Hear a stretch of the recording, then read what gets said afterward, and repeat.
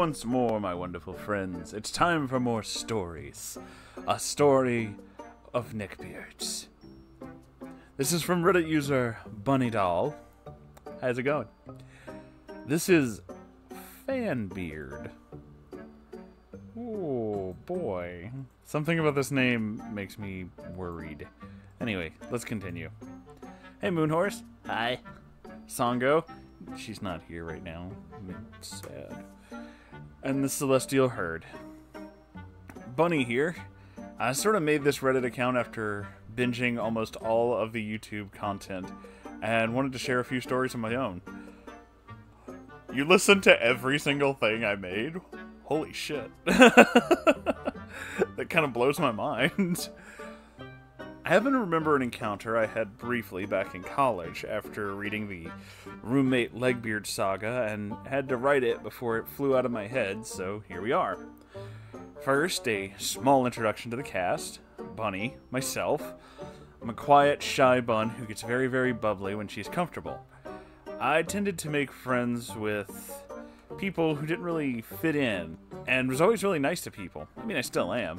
I have a bad habit, watching dumpster fire sometimes, so I unwittingly get involved with toxic people. I relate to this. I really need to curb that bad habit. At the time, a very straight edge. Sparrow, a cute shy boy who is also pretty straight edge. He wore cute nerdy glasses and was always bashful. I love to hug him because he's adorable. Domo and Co., a gaggle of friends that I seem to make out of nowhere. I'm grouping them together here because they serve a pretty minor role in the story and kind of the storytelling in general. Domo himself is a big guy, super nice and ultra goofy like me. He and his friends are always awesome to hang out with. Thread, the popular girl in Domo and Co.'s friend group. Small but sassy from what I remember. She knitted in her spare time and pretty sure she was a narcoleptic. Her illness, sadly, resulted in poor grades and her having to drop out of college. Aw, I was pretty sad about that. She's really nice. And Fanbeard, the short, obsessive beard that was way too delusional about, well, everything. She was overweight, but still very cute at the time. However, she had this scent around her, shall we say. It smelled like something had expired on her person, if you catch my drift. Hated Thread with a passion. Okay, now that we have characters, let's go into the story. So I went to a community college after a very tough and stressful 4 years in high school. Another story for another time. And after spending a year fighting with my mother, also another story, about my choice, the price was a bit unreasonable, but the college was nice and the teachers were phenomenal. I was a bit nervous about the whole thing, mainly because I had a roommate who was friendly enough for the parents, but completely wild when they were gone. It wasn't a huge deal. I laid down a few ground rules, she begrudgingly followed them. She tired of them after a while and left to go to the party dorm, and I had the room to myself for a while. It was pretty sweet. Around this time, I hadn't talked much, if at all, to my peers, and mostly kept to myself in the cafeteria. Since I'm picky about meat, I choose to eat salads for the first 6 months in college. I'm fuzzy on how exactly it happened, but I remember sitting by the window one day and being awkwardly introduced to a large gaggle of people the next. This group was Domo and Co., and I'm not sure if it was Domo or Thread who introduced me. It's been a few years. Either way, I got to know them, and about a few months in, I was chatting away as if I'd known them my whole life. This really boosted my self-esteem, as during high school I was kind of labeled as the weird goth girl outcast who everyone thought was going to prom as Carrie. I did wear white, not by choice. I got to be silly with everyone, but I feel like Thread felt like I was a bit too extra at times. Looking back on it, it was probably the desperation of finally being looked at as a normal person and not as a freak that made me super zealous back in college. But back to the topic. I sat at the lunch table with them for quite a while before I met Sparrow. Now with Sparrow I toned things down because he's really straight edge geeky type of guy. He could get rowdy when he had enough sugar in him, but When he was normal, I could easily see he was nervous around big personality types, i.e. Domo, myself, and another girl in the group. When I was sobered up, he actually liked talking to me a bunch, so we often would go off into our own conversations. One day, we're talking hush-hush from the group, he mentioned another friend of his that I should meet, and I readily accepted the opportunity. After dinner, he took me over to the set of dorms that catered to students who could afford single dorms.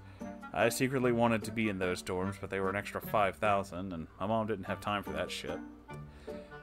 They really weren't that much better either way. I mean, yeah, you could control your heat and air in the single rooms, but they were cramped spaces that were built in concrete. It was almost like looking into a furnished isolation cell of a prison at times, which honestly made me kind of glad that I had a roommate. It's kind of creepy waking up in a room like that. Sparrow took me up to the 3rd floor, chatted on and on about how I'd like his friend and how she was just as energetic as I was, which got me pumped, honestly.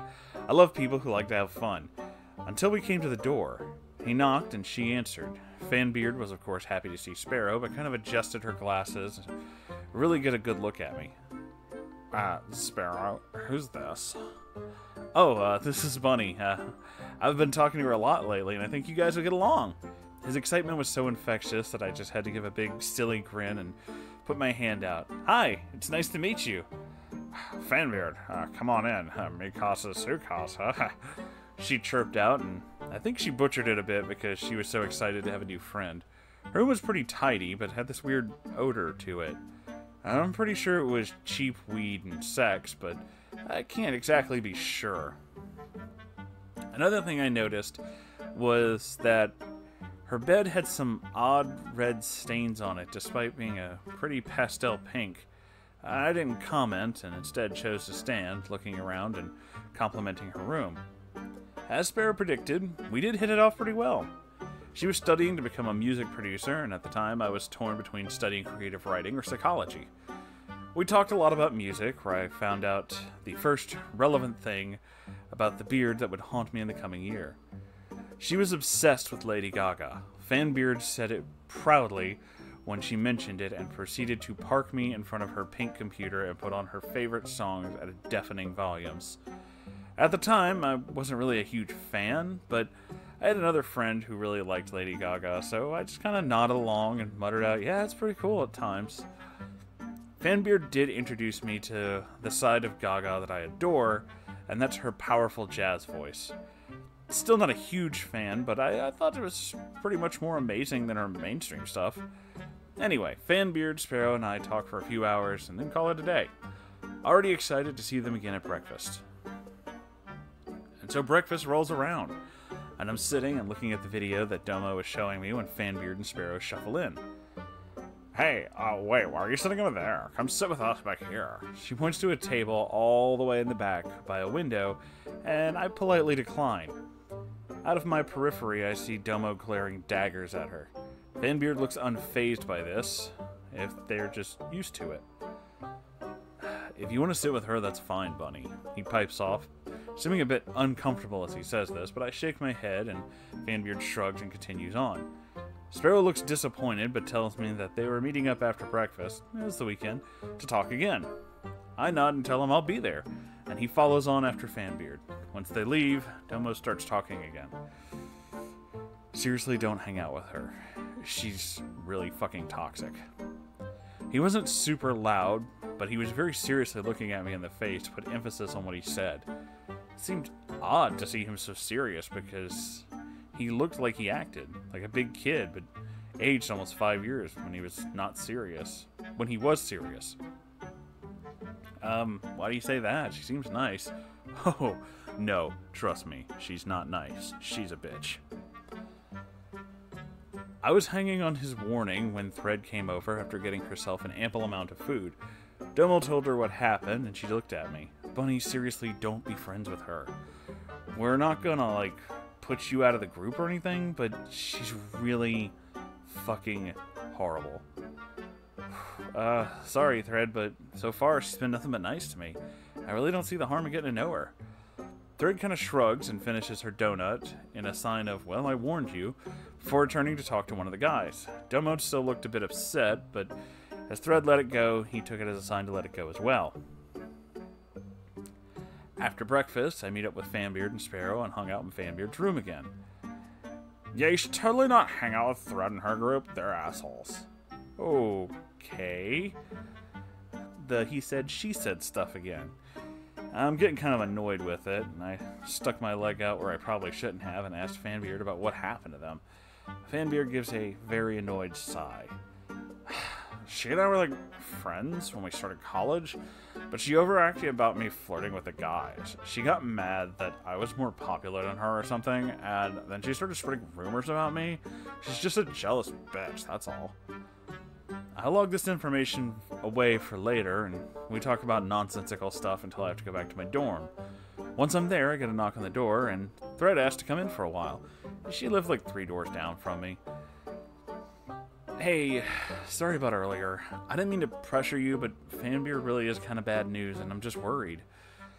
Again, I stick my leg out there and ask why. She gives me a more morose sigh. I don't want to mess up your opinion about her. No, you won't. Go ahead. What's going on? Thread looks at me intently for a while before taking a breath and starting to talk. So, we were all pretty cool when school started. She and I liked a lot of the same stuff, and she was pretty cool to hang around. But then one day, one of my guy friends came up to me, and he was asking about her because she kept propositioning him to have sex with her, even though he kept saying no. As her friend, I was hoping I could help because he had a steady girlfriend. When I confronted her, she went absolutely psycho and accused me of wanting to steal him, which I explained to her was not true. He has a girlfriend. She stopped talking to me and started to sleep with every boy who would let her. I took each story with a grain of salt, but Thread's story seemed to have more than a grain of truth to it. Fast forward a few weeks. I'm casually talking to Fanbeard about occult stuff like zodiac signs and perception and the like. She's also into zodiac signs, and we exchange what ours are. We're both opposite signs. Cool. We laugh, and she makes a joke about how it's best friend of her opposite. At the time, I wouldn't have considered her a best friend, but I didn't comment, just gave her one of my, oh, that's cute, smiles. We chat more and eventually get to perception, because we're studying the topic in my psychology class. The idea was more focused on depression and schizophrenia and the like, but she butted in and steered the topic to how she perceived the world. I really don't know how it happened, but I want to put this dialogue in as I remember it. So, someone with depression can kind of see the world in gray. Nothing looks vibrant. I find it funny because when you want to know how I perceive the world? It's like a giant TV show. What? Yeah, the world's like a giant TV show for me. It's like, I'm the main character, and everyone else is like a supporting character and stuff. Yeah, that's interesting. I know, right? You're totally like starting your own arc and stuff. At that point, I tuned her out with my, oh, that's cute, kind of smile because my pimp hand mooned. It burned. It burned so bad. I'm about to slap this. I'm getting off topic. I like where you were going with that. By this time, I had started to learn some other things about Fanbeard that were raising my hackles a bit. 1. Fanbeard loved to smoke weed, so the smell that I had placed in her room, accurate. She would go to all the guys that she knew would carry on campus and beg them for weed. 2. She was a nympho, and very, very proud of this. She would often brag about her sexcapades to me and Sparrow, and this struck a huge chord with me. She had a boyfriend who she'd been with for 6 years and didn't give a flying fuck that she was sleeping around on him. She had a bad habit of calling me in the middle of the night, crying about the fact that she cheated on her boyfriend, for me to give her advice, and then coming to school the next day as if she didn't give a fuck. It was honestly incredibly annoying, and I wanted to knock the hell out of her. 3. She emulated Lady Gaga a lot. She tried to make clothes like her, particularly half-naked ones, and wear them on campus, which was awkward, because she tended to wear soiled or ripped panties that were clearly visible. Ew. All of these factors combined meant that I had a recipe for a grade A dumpster fire on my hands. She hadn't done anything crazy to me, so I was perfectly content with talking with her. Until that day. Ooh. It was about 3 months after we met, around 5 or 6 o'clock in the evening, when Fanbeard calls me up in tears. She'd just gone to her gynecologist because she's having some issues down under. Here's the conversation as I remember it. Hello? All I can hear is the sound of incoherent sobbing. Fanbeard? Are you okay? What's wrong? She starts to huff and swallow a bit as if she's getting control of herself. Okay, you know I told you about the guy I was dating, right? Yeah, he said he's coming over next week. I thought you were really happy. Well, I told myself that I wouldn't have sex until he got here, but I need some weed really bad, and I wanted to have sex, and I didn't have a condom, and it really felt good. And she's speaking in a rush here, so I shush her a few times, and have her slow down so I can make out what it is she's saying. She calms and starts again. My mom took me to the doctor, and I have something. I stare at my phone in shock before putting it up to my ear. Oh my god, I'm sorry. Are you okay? Are they starting you on meds for it? Yeah, but I want to have sex with my boyfriend on that weekend. Now I can't. I can't have sex with him without a condom anymore, or he'll catch it. But what do I do? She's speaking in a rush, so she has to start over multiple times. I just kind of stare at my phone again in absolute shock. Just, what? Fanbeard, you have... It's censored. It's incurable and needs to be treated. Sex should be the last thing on your mind right now. But you know I am. I've been waiting for this for so long, and the first thing we're gonna do is have sex at... No, Fanbeard. No, you need to tell him what you've done and not have sex with him. It's not fair to him that he can contract something because of you. She starts crying after this, saying how she's a terrible girlfriend and he would dump her.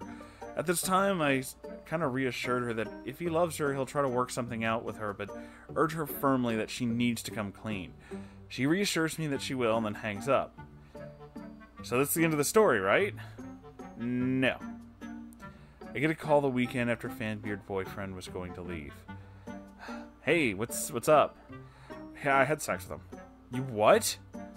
I'm livid. I don't take STDs lightly, and she just knowingly gave him something that he'd have for the rest of his life. What the fuck kind of... Yeah, I talked to him and stuff, and after we did it, he told me it was fine. He was gonna marry me and stuff, so it's cool. It's not cool. You just willingly infected somebody. What if he wants to have another girlfriend after you? Fanbeard laughs at this. You're so serious. It's fine. He's not gonna leave me. He loves me. At this point, I just silently hang up. I'm so disgusted that this woman, this grown fucking woman, slept around her boyfriend behind his back, contracted an incurable STD, and then had the nerve to have sex with him, and then tell him after the fact what was going on. Even worse, he's cool with it. I'm all for puppy love, but I just fucking couldn't. I erased her number from my phone and stopped talking to her and avoided her like the plague. Still saw and spoke to Sparrow, though, but, ugh, that fucking bitch. No, never again. Moonhorse, yes? If you do read this, thank you so much for reading this on your channel. Thank you for sending in this wonderful story. I really hope Sango is able to help with the voices. She sounds adorable. But if not, I also look forward to hearing your voice for Fanbeard. Aw, she's great, and I'm sure she's gonna love this. That's all for now. Gotta go form my bunny army. Much affection, Bunny. Okay, first off, let's address the very, very major fucking thing in the room right now. For those of you who don't know, what we have just been basically told, and what Fanbeard basically admitted to you, Bunny, depending on the state you're in, you'll have to check, is a crime. It is a crime. In a lot of states, if you have a sexually transmitted disease, you know you have it, and you have sex with someone and do not tell them, that is a crime, especially something incurable. It is very much a crime. In some places, I think it can be pushed so far as to be something like a premeditated murder. Like, you... Maybe not premeditated murder, more like manslaughter. But yeah, it's a major charge. It's like, you fucking knew that this could happen. You knew and willingly didn't tell someone. Like, that is a big fucking crime. That is a huge crime. So, yeah. I don't blame you for avoiding this person. That, holy shit. A lot of times when I read Neckbeard stories from you guys, and it's the kind of stuff that I've always said, is there are mountains of these stories that are harmless fluff, that are just, weird guy is weird, weird girl is weird, haha, move on, no harm, no foul. This sits in that pile. It's a very small pile of genuinely fucking disturbing individuals to me. This is fucking horrifying. I cannot fucking believe that. And what gets me the most is the audacity. Not just the fact that she cares so little about this person she's in a relationship with that she just continually cheat on them over and over, but also the fact of you intentionally infected someone simply because you need to satisfy your own needs. I have no words. That is fucking evil, is what that is. That is evil. Like, no, there's no excuse for that. There's none. That's fucking horrible. And if she doesn't feel bad about it now, she should. Because I don't care if the guy is like, no, I'm okay with it and we're going to be married. I don't care if they actually are married. For several years, in fact. You don't have the right to fucking do that. You just don't. That is not how this fucking works. Moonhorse is angry. I am very happy that you sent me this story, though, Bunny, but I think I'm going to have to go hit something because, god damn it, how fucking unbelievable can someone be? This is... Seriously, though, I agree with you. Fuck that bitch. Actually, don't, because we know she obviously has something. But I don't even feel bad about that joke. That's what she is horrible. I don't think I need to clarify anything either. But yeah, I think everybody here would agree with me that if you do something like that, with that level of fucking intentional disregard, is just, seriously, that's fucking evil. But with that being said, thank you all for being here.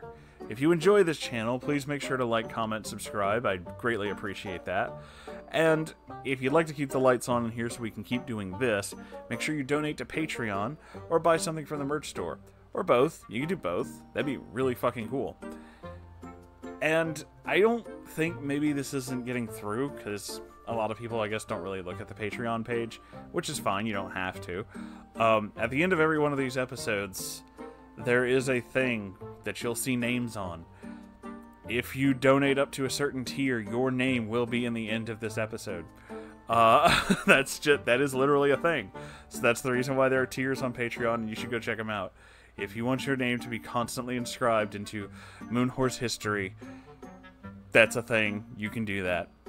Anyway, I love you all, and I will see you in the next episode. Goodbye!